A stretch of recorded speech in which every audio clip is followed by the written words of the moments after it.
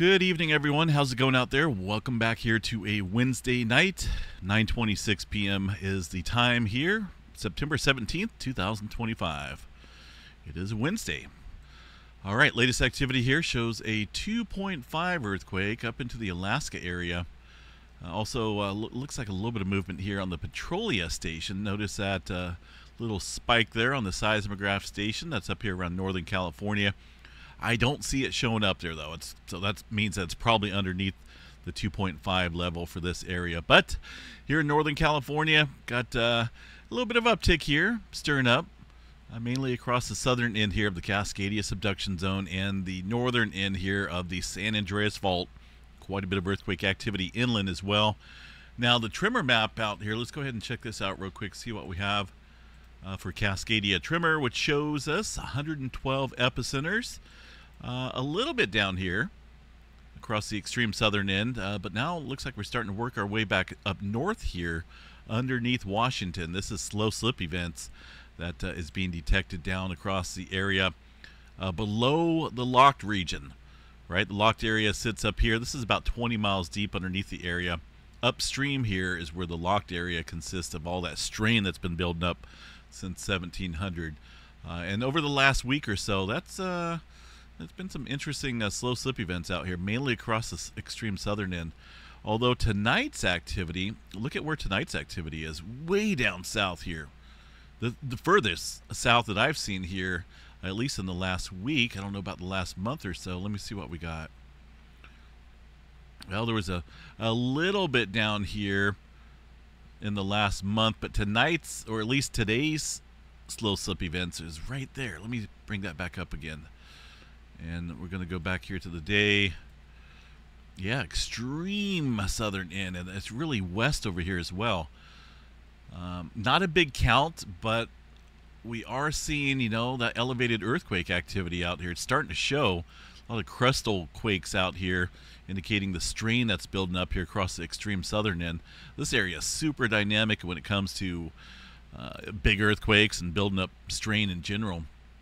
But we're definitely seeing a lot of activity out here today in the smaller range. It looks like the biggest one here was a 2.5 right along the, it's going to be the Pacific Plate and the, in this case, the North American Plate, because the Juan de Fuca Plate sits over here, so not quite at that triple point boundary.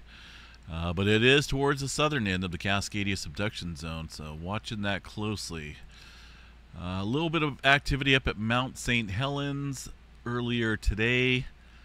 I know we got that ash blowing around up there, and a lot of questions regarding that. And there's been a number of volcanoes out here in the last couple months up around the Alaska area that's picked up high winds and pretty much put that ash back into the air. And it can happen. All it takes is, some drier conditions. It is the summertime, so things are, quite melted up there at Mount St. Helens. And the wind, I guarantee you it can stir up that ash. It would definitely show up a little bit differently if that volcano was in eruption stage, but it's not. It's strictly just the wind doing its thing. But we will double check the seismograph station up here at Mount St. Helens and see what we have here real quick. There's one earthquake right here. A couple earthquakes listed on the map. Nothing big. Check out the previous UTC time. Yeah, there's a handful of smaller quakes. Maybe some that they weren't showing or not showing here on the USGS map, but looks like they're reporting a few of them from this morning. The largest being this little 0.9 off to the northwest. Nothing showing up there across Mount Rainier. I think it's one of those things here where they're not going to report on it because the activity is so small up there in terms of the earthquake activity. It's still continuing, but not as intense as what we've seen there back in July and August. But there's an earthquake, there's an earthquake, there's a couple earthquakes out there. And if you go back at the last date, that's a well-defined one as well. It's still got some earthquake activity going on there across Mount Rainier, but probably too small for them to even locate or, even really care about for the most part. Couple earthquakes outside of Seattle. Nothing big going on. We got one earthquake here this afternoon on this fault system that's outside of Mount Vernon area. But nothing big going on there for now. Let's go check out the Bay Area, Northern California. This earthquake from this afternoon, a 2.2, off of the Vaca Fault Zone. This area has been showing a little bit of activity here recently. If we go back the last 7 days and notice a number of these fault systems here showing inland, or showing activity well inland away from the plate boundary. This is the latest one here outside the Delta region. So quite strained out here. There was a number of earthquakes on the Hayward Fault as well. Just like the San Andreas Fault there, the southern segment, just like the Parkfield section, just like the Cascadia. Time has passed. At least on the Hayward Fault there, where we could be seeing some larger activity here soon. A lot of time. But for now, some smaller quake activity. A little bit of movement down outside of Gilroy as well, with a couple 1s and 2s. Down along the Parkfield section. Is this a Parkfield section? That's right at the extreme southern end there of the creeping section. We had this little earthquake, 1.8. North of Parkfield. The Parkfield section here is definitely primed for at least a 6-pointer. It has these regular intervals of 6.0 earthquakes every 20 to 22 years. And the last one was back in 2004. So we're getting close. Extreme Southern California, got some moisture coming in here. In fact, this area is underneath a flood watch. That's all we need, right? A whole bunch of rainfall on these fault systems here that are well locked and loaded. The plate boundary being the main one, the San Andreas Fault, and there's others out here that are well primed as well. I did notice, you remember, I think it was Hurricane Hillary or Tropical Storm Hillary a couple years back here, when they had a lot of moisture dumping all across this area. We did see an uptick in earthquake activity the months following all that rainfall. Sometimes you know, these faults, if they're well strained, that rainfall can seep down there and give just enough lubrication there to create some slip. And in this case, it'd be a big slip out here. So I'm going to watch out here and see how much rainfall to get from this system. But for now, just some smaller microquake activity out there. A couple earthquakes there above 2.5. The latest one looks like it's way down south of the border. So aside from that, small microquake activity there for now. Up into Nevada, we got a couple earthquakes out there, 3 range, and looks like the latest, though, 2.9. That's seen a decent swarm of activity here in the last 30 days. 123 earthquakes with really no main quake. Just had a largest event was the 4.8 mixed in there, but really just an odd sequence of events there. Some activity up through Idaho. Let's give a quick glance here at the Yellowstone seismograph stations here and see what we got. Make sure everything's good. Bells are off. Okay, I'm ready for bed. I think after this I'm going to be calling it bedtime. A couple smaller quakes out here across this seismograph station there in Yellowstone. Nothing big showing up. I do like to check it because occasionally we do get these earthquake swarms stirring up out there. Outside the OKC area, 2.1 near El Reno. Definitely some oil fields out here. I remember seeing them firsthand. I think it was earlier this year when I was out there doing some storm chasing there in the spring. We got a lot of oil fields out there. Same for Texas. Out there in the Permian Basin here, just thousands of oil fields. New Madrid seismic zone quiet. There's that one little lonesome earthquake there from this morning. Taking a look here at... Oh, there's a little bit of newer activity here around the Philippines. I think that showed up here on the globe as well. Yeah, somewhat deep right there for 5.2. That came in here within the last hour. But we got a decent cluster of earthquake activity down here across Japan and also up here along the Kurokam-Chatka Trench. Quite a bit of earthquake activity there in the 4. But the latest there, a 5.4. So that technically makes 2 5-pointers here today so far. Always some concern here that this may not be done. I know we had that 7.4 recently. That was the largest aftershock from the 8.8 that struck back in July. But There's a lot going on out here. We've seen a swarm out here across the Nankai Trough to the southwest stirring up today as well.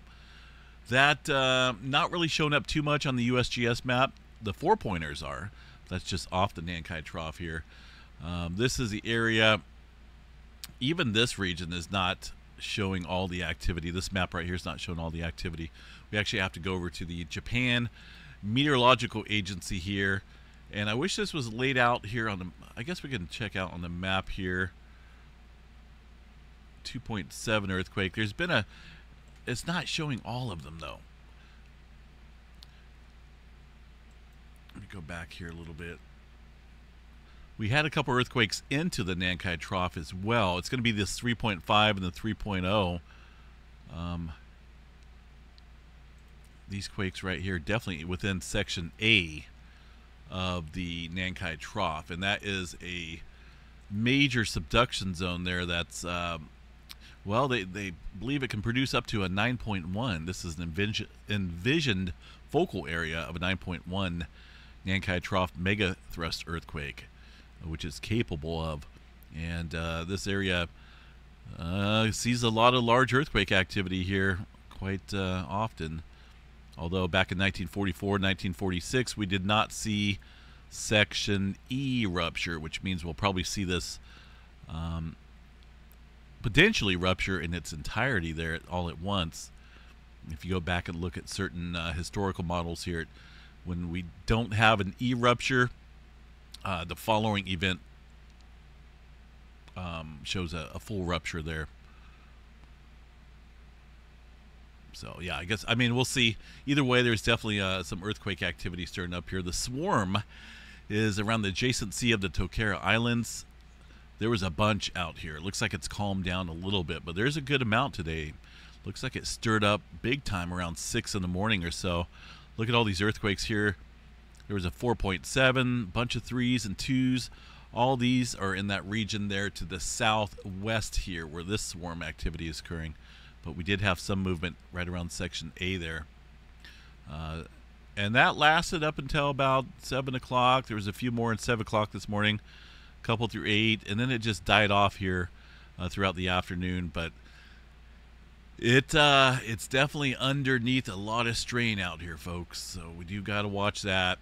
Further deep activity underneath the Philippines region. That's into the Philippine Trench. A lot of pressurization going on here across the area. There's a couple of those 3s showing up right there in the section A. Looks like some newer movement back over here across the Japan Trench as well. 3.3. So the pressure is on. New Zealand 3.4. Older activity here across Vanuatu and the Papua New Guinea area. As far as newer movement across this area of the globe, I don't see a lot. There's some 4s out here. A little bit of aftershock activity there in Turkey. Iceland seeing a 3.4.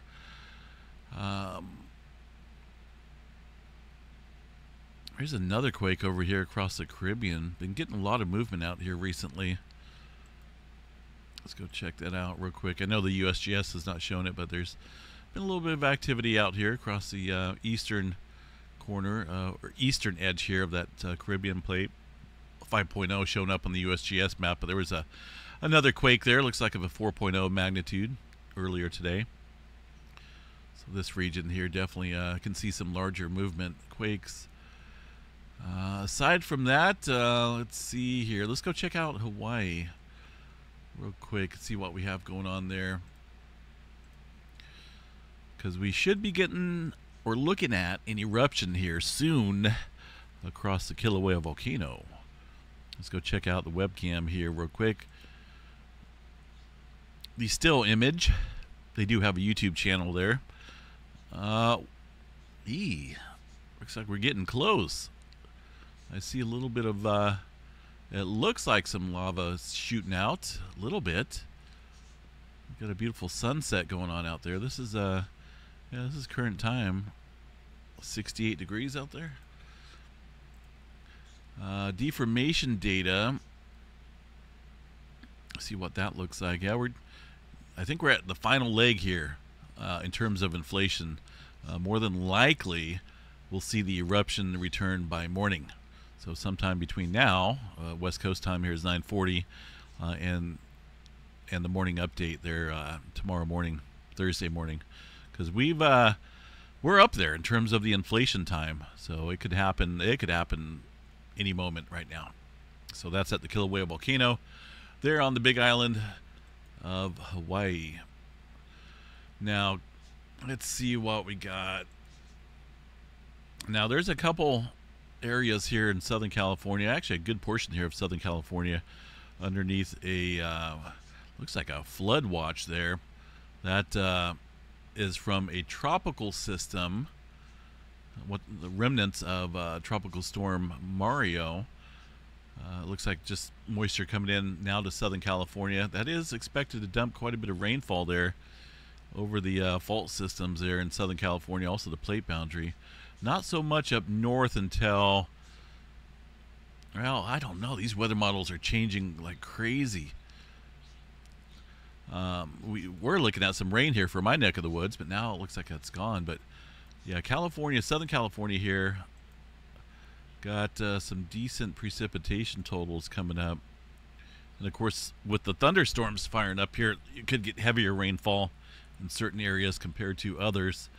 But yeah, probably a couple inches or so of rainfall out there, maybe locally heavier in Southern California. It's going to be interesting.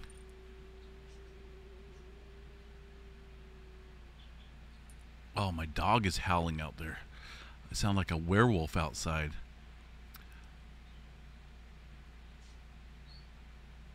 I think he's, I don't know what he's doing. That's weird. Scared me. Sound like a Halloween movie. Anyway, I better get going so I can see what he's up to out there. He doesn't howl that often, but I don't know if you guys picked it up there on the microphone, but it was pretty loud out there. So I'm going to go check and see what he's doing. Anyway, I'll catch you guys out here tomorrow morning for the Thursday morning update. Stay safe. Seismograph stations out there pretty quiet for now. Have a good one.